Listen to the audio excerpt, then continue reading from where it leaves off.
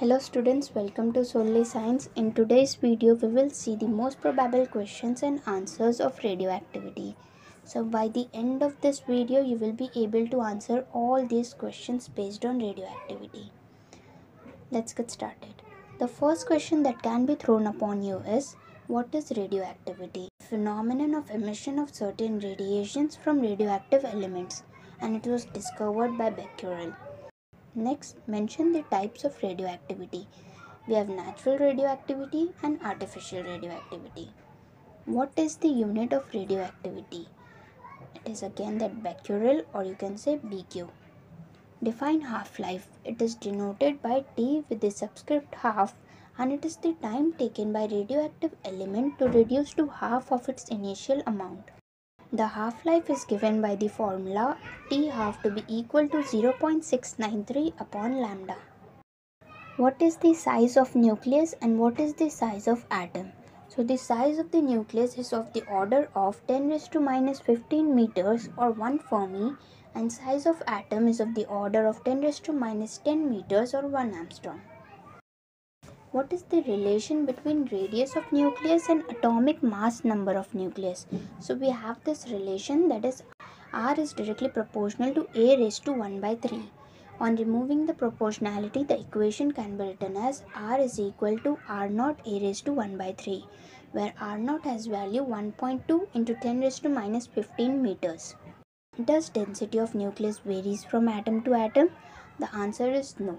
The density remains constant since it is independent of the atomic mass number, and the value is approximately equal to 2.3 into 10 raised to 17 kg per meter cube. Name the three types of radioactive decay. We have alpha decay, beta decay, and gamma decay. What happens in alpha and beta decay? In alpha decay, the alpha particles are released. Alpha particles are nothing but the helium atoms. So this is the representation of alpha decay. Next, in beta decay, beta particles will be released, and beta particles are either electrons or positrons. And we have three types of beta decay: beta negative, beta positive, and K capture, which is also called as electron capture. So this is the representation of beta negative decay, and this is the representation of beta positive decay, and lastly this is the representation of K capture process. Define gamma decay. In this process, an excited nucleus comes to ground state by emission of gamma photon. This is how gamma decay can be represented. What do you mean by nuclear fission? So this is very simple.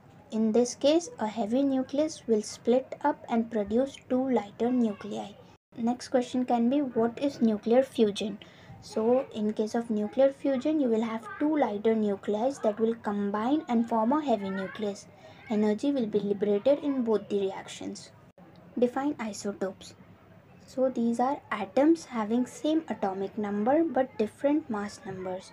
Or you can say atoms having same number of protons. You can remember this by the P in isotopes, that will be equal to the number of protons. Next, define isotones. Isotones are atoms having same number of neutrons but different number of protons, or simply the atoms having same number of neutrons. Again, the N in isotones represent the same number of neutrons. Define isobars. Atoms having the same atomic mass number but different atomic number, or simply atoms having the same atomic mass. Next question, what do you mean by mirror nuclei? So in this case, the number of protons of one nuclei will be equal to the number of neutrons in the other nuclei and vice versa. This can be given as Z1 equals to N2 and Z2 equal to N1. The examples of mirror nuclei is this. Give the equation for rate of radioactive decay. So the equation is A is equal to A naught e raised to minus lambda T. What is binding energy? So it is the energy required to break the nucleus into its individual nucleons, and binding energy is given as the product of mass defect and C square. Atom of which element have the highest value of binding energy? So the answer is iron, Fe. What is pair production? So whenever a high energy photon hits the nucleus, a particle and antiparticle is created. This is known as pair production. Next, what is known as pair annihilation? So it is the opposite of pair production, and here a particle and antiparticle will collide and their mass will be converted into energy of 2 gamma photons. At last, you can be asked about nuclear force. So it is the force which keeps the nucleons bounded into the nucleus. And the properties of nuclear force are, these are short range forces, these are the strongest forces in the nature, the nuclear forces are independent of the charge, and the nuclear force is a non-central force. So these were some of the important questions and answers of radioactivity. Wish you all the very best for your exams. Thank you so much for watching till the end, and don't forget to subscribe to Solely Science.